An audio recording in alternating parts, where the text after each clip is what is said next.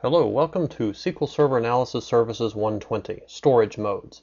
In this video I'll talk about the ways you can physically store your data, and you'll see that there are actually three different ways of doing it for cubes, partitions in particular, and then there are a couple of ways of doing it for your dimensions. So first of all, what are storage modes? They are the physical storage for your data in both the cubes and dimensions, and this includes aggregations, as I'll discuss in a moment. Now, regardless of how you physically store it, it looks the same to a client application. They still issue an MDX query. Analysis Services processes that, brings the data back in a cell set, and then you have the data in a form that the client expects. Now, there are actually three different storage modes, as I mentioned before, and they are MOLAP, ROLAP, and HOLAP. MOLAP stands for multidimensional OLAP, so just MOLAP for short. And this is the default mode for pretty much everything you do in Analysis Services. I guess it is for everything in Analysis Services. And what it does is it stores the aggregations and all of the data from your relational data warehouse in a new set of binary files. So they're completely separate from the relational warehouse. So here's what's important to understand about this. You're taking a copy of all the data in your dimension tables and all the data in your fact tables, assuming you're not filtering out anything with queries. You're taking a copy of all that data and storing it somewhere else in a new format. So what's important to understand about MOLAP is that I'm getting a copy of my data, storing it elsewhere. So my total disk storage does go up, but more importantly, it's a snapshot in time. In other words, if I then make a change to the data in my relational data warehouse, my star or snowflake schema, I have my cube is now out of date. I have no idea in my Analysis Services cube that the data back in the warehouse has changed. So that's a very important point to keep in mind. But I'll also discuss a little bit later why MOLAP is actually most often what you use. Now, ROLAP is kind of the opposite approach. It stores aggregations in indexed views in the relational database. So it actually goes back and builds these new indexed views and stores those in the database. In addition, it leaves the dimension data and your fact data where they are in the dimension and fact tables. So it does not move those out in any way. Now, as you can imagine, that's great. I don't really have any additional storage other than what's required to create and store those indexed views. So my total disk space is generally negligibly larger than what it was with just the relational data warehouse. Now, the third option here is called HOLAP or hybrid OLAP. It just combines the two. It leaves the dimension and fact data in the relational database, okay, in the fact and dimension tables. But then it creates the aggregations in the new binary structure of MOLAP.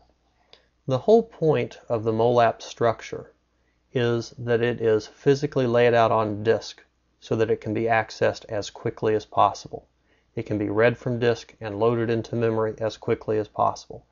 In no way am I saying that doing a SQL query against a SQL Server warehouse is slow. It's generally not, but compared to what you can get with the MOLAP structure, it does seem to be slow.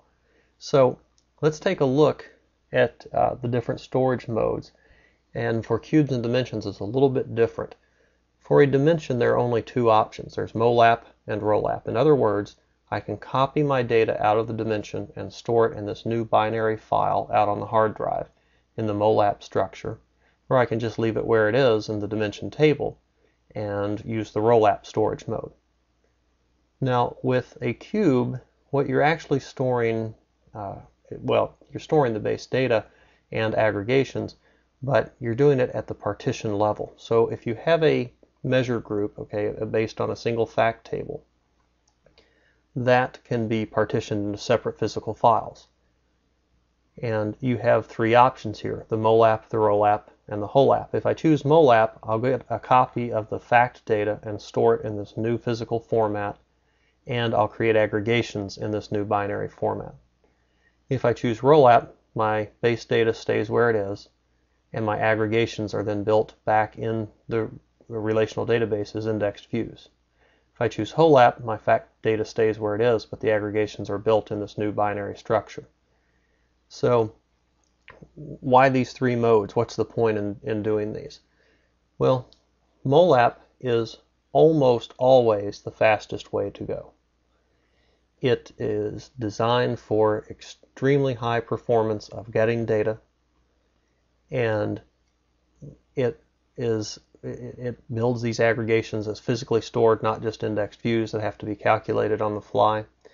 Now, the downside of this is I am going to use more total disk storage, but here's something that's important to understand with MOLAP. MOLAP is highly compressed. So the rule of thumb is that your MOLAP structure will be 30 to 40% the size of your relational data warehouse. And that's even when you add some aggregations to it. Now, obviously that number can vary widely, but just the quick rule of thumb is if I have, let's say, 1 terabyte of data in my relational data warehouse, that will equate to a cube of, I'll just throw out 350 gig. So again, somewhere between 30 and 40% on average. So I am using more total disk storage because I'm making a copy of the data, but I'm not using anywhere near the size of that relational data warehouse. Again, I'm compressing it quite a bit, as you can see by over half on average. The other thing about MOLAP to remember is that the cubes are a snapshot in time. In other words, once I process a cube, once I go and get that base data and make the copy of it into this MOLAP structure, I'm done. All my queries are now answered from this new MOLAP structure. Nothing goes back to the relational database, not even drill-through queries. Okay, they did in 2000, but in 2005 and 2008, they stay in that MOLAP structure. So if my data changes back in my star schema, the cube doesn't change. You have to reprocess it to get that new data into it. So that's where ROLAP comes in. ROLAP, again, compared to MOLAP, is slow, and it is slow just because of the way SQL works versus the way MOLAP cubes work. But the benefit of ROLAP is that it does support real time. In other words, if a new fact record comes into the database, then the next query will pick up on that fact record. I don't have to reprocess anything, in a sense. So ROLAP does support this ability to do what's called real-time OLAP. Now, a lot of customers I talk to start off with, oh, we need true real-time, we need true real-time. And then when you start explaining to them the drawbacks of doing this, they usually come back with, well, we can live with a 10-minute lag, that's fine. And when that becomes the case, there is another strategy for addressing these that I'll talk about in a moment and then actually show in a future video. So ROLAP has the advantage, of course, of being real-time, the disadvantage of being slower, and the index views that it uses for aggregations, again, they're not physically storing any of the data, so aggregations have to be calculated at query time, which is part of the reason for the slower performance. And there are some other caveats as well, but let's just leave it at that for now. The third option, HOLAP, if a user is at a higher level of data, if they're looking at aggregations, it's the same speed as MOLAP because it is MOLAP. The aggregations are stored in a MOLAP structure. But when the user goes down to the leaf level, the data at the lowest level of fact granularity, they're back at the ROLAP structure, so it's back to the ROLAP speed. Now, there is a feature in 2005 and 2008 called proactive caching. This gives you some sort of real-time behavior in MOLAP. Now I say sort of because it's not exactly real-time behavior, but it simulates it in some way. Basically what happens is you can set it up to monitor some of the tables in the relational data warehouse, and when those change, it can go and get that data, but rather than reprocess the cube, it processes an in-memory cache. So if a new fact record comes in, it puts it in the cache, and then when the query happens, It gets the data from the cube and then adds what's in the cache to it, and you get an answer. Now, having said that, there will be a whole video on this later because there are obviously some caveats to this as well. But for some purposes, it can work very well. Now, with these different storage modes, how do you go in and actually choose these? Well, it depends on whether it's a dimension or a partition in a cube. Of course, I mentioned before, dimensions can only have two choices, ROLAP or MOLAP, and then the partitions actually have a sliding scale, which gets sort of into that proactive caching that I mentioned before, but I will go in and show you how to do this right now.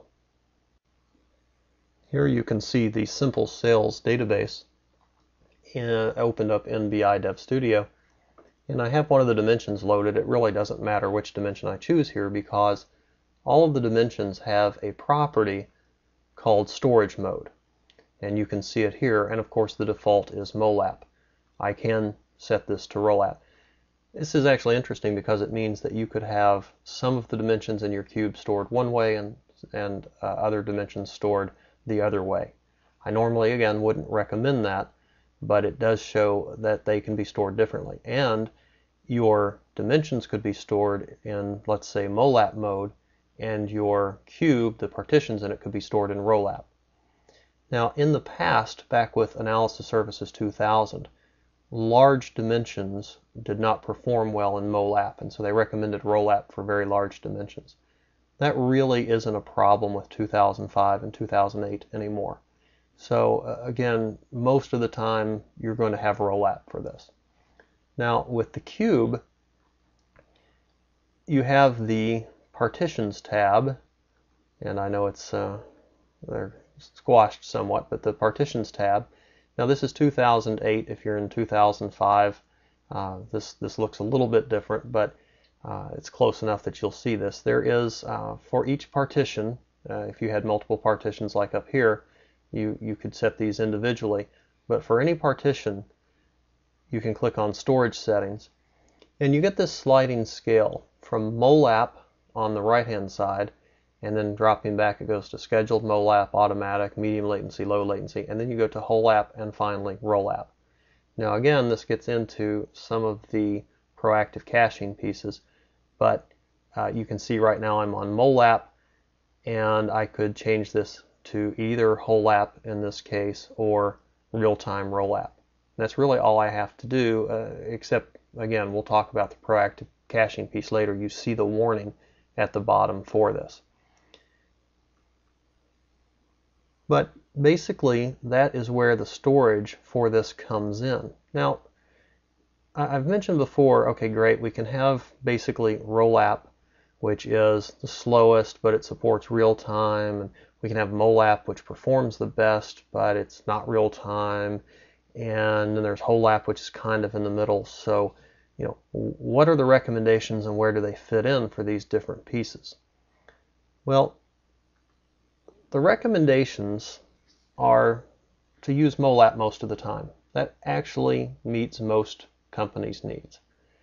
Now, if the MOLAP structure is going to be very large, then you'll want to partition your data. We'll talk about partitioning again in another video later. Use ROLAP when you really need real-time OLAP. And again, most companies start off saying, oh yes, we need real-time, but in reality they find out they don't. They can live with some kind of time lag.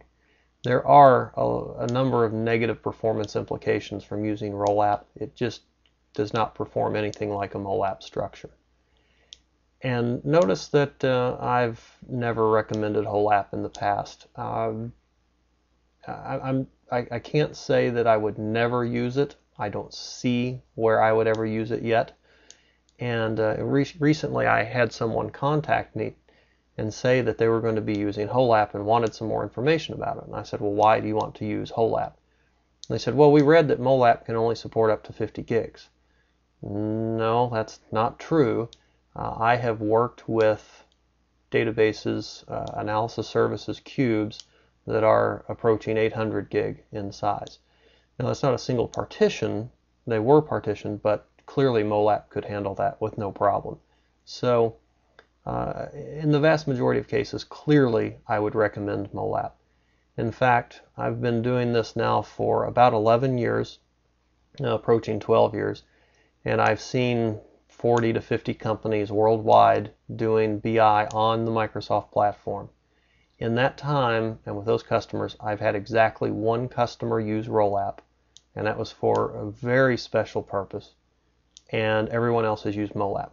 So that's just from my experience. That's not to say you won't need ROLAP. It's not to say you might not find a great reason to use HOLAP. That just comes from experience across a wide range of companies in multiple countries and across all kinds of industries.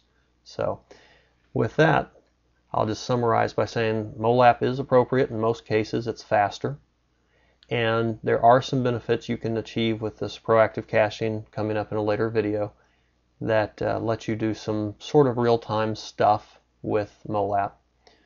If you truly need real-time, then ROLAP is there for you, and it does work.